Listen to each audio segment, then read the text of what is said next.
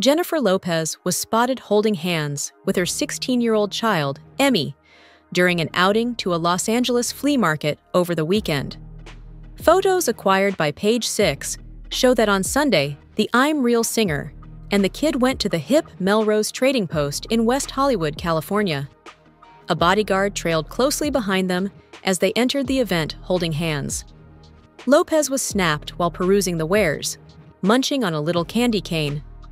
While out and about, the Hustlers actress sported a stylish ensemble that included wide-leg jeans, a beige button-up blouse that she slung over one shoulder, and tan platform boots. Sunglasses, a tan Birkin bag, and a set of golden hoops were her accessories of choice.